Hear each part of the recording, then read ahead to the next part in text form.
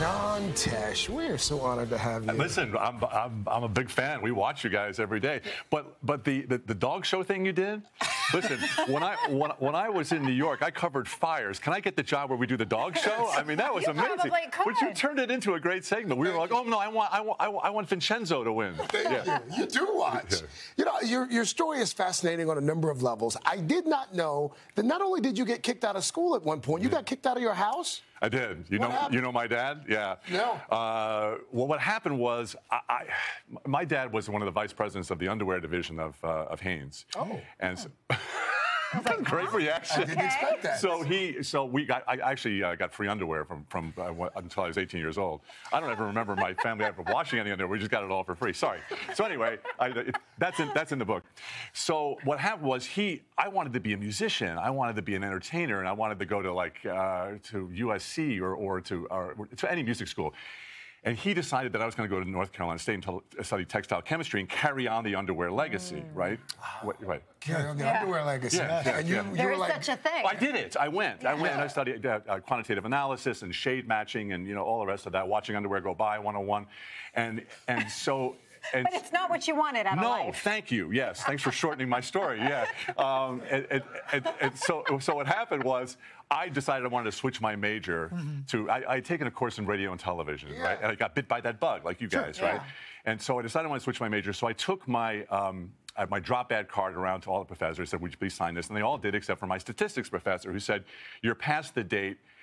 I'm not going to do that. I have to go with university policy." So I did what you would never do. I might have had some advice from a fraternity brother, and I signed my professor's name to the drop ad card. wow. Yeah. And So we'll be that's back how you after got this. kicked out. So what happened was he caught me, right, and reported it to the university, and I got suspended. I had broken the honor code. I got an F for the course. When my dad got the letter, he said, "You're no longer welcome in my house," and kicked me out of the house. So I got in my Volkswagen with my Jimi Hendrix records and drove back to Raleigh, lived in a tent for 4 months, and pumped gas and prayed. That was it. But then you got a job at, in Nashville eventually. You worked your way up there, right? Well, before that, what happened was I had to get out of that tent.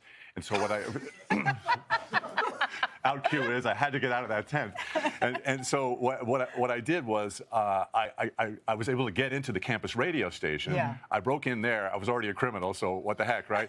I went in there and there was a reel-to-reel tape recorder, and a little piano, and a microphone, and I did the whole thing that you would do, right? So, and I did the weather report, just the whole thing, and I did, this is David Dyer in Cairo, and Henry Kissinger, and I did that whole thing for about 15 minutes, sent it around to all these radio stations. And a guy named Scott White, who I still stay in touch with, the news director, hired me because he felt sorry for me. I got my first radio job. And you know how it is. You get your foot in the door and somebody leaves. And 36 months from the point I was in that tent, I ended up anchoring the news here in New York City for WCBS at 23 years old. Yeah, and so when you look back and connect the dots on your life, that's how you know there's a Holy Spirit. And part of your career and part of your story is not one but two bouts with cancer. How are you doing today? I'm healed, yeah. I mean, what happened was I got a terrible, you would call it a terminal diagnosis, 18 months to 2 years to live back in 2015. And I went through all it was a rare form of prostate cancer, and I went to Johns Hopkins and MD Anderson and Northwestern, and I had surgery, and I had chemo and all the rest of that stuff, and an amazing amount of suffering. And when I got on the other side of it, and I thought I was healed, and I had faith for the doctors, it just kept coming back. And while we were going through that, my wife, Connie Selica, and we were going through it, we were at the same time, we were learning a different way to pray.